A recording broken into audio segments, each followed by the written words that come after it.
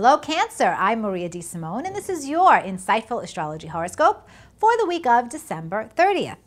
Cancer, on Monday, Mars and Pluto will square off, and with Mars in your home and family sector and Pluto in your partnership sector, it appears that someone in your family is fighting with your spouse, and it could get dicey.